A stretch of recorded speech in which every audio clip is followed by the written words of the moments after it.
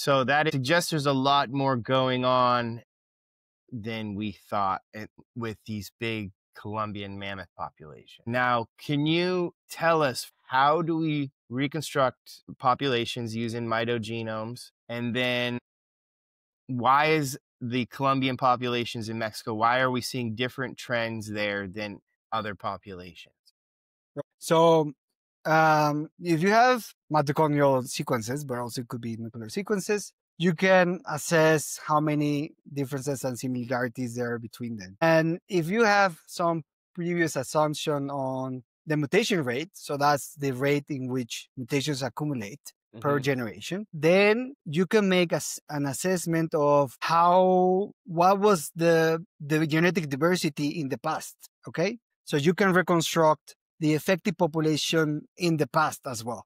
And effective population is basically the number of individuals which you could reconstruct the whole genetic variation of a population. And this is correlated to the census population. So the bigger the census population, the more the effective population size. The smaller the census population, the more is the effective population size. So if we see that the effective population size is reducing in time, that means that population is being affected by something happening in their environments, that the numbers are going down and the genetic diversity is reducing.